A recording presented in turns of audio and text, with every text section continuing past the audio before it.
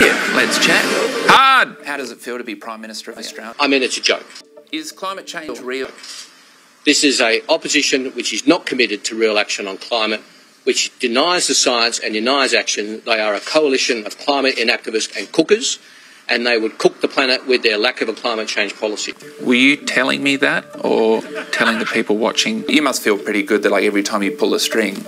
Reducing power prices by $275. By 2025, $275 a year. $275 a year. We'll get power prices down by $275 a year. Your beer a bit like the Labor Party, like you order a full strength and then you get a shandy, and then for the next 3 years the full strength beer undermines the shandy, and which you never liked the taste of in the first place, and then you get the full beer back, but by then everyone's moved on and they're switched to Chardonnay. I can't think of a worse fit for Australia than nuclear energy. It's extraordinarily expensive.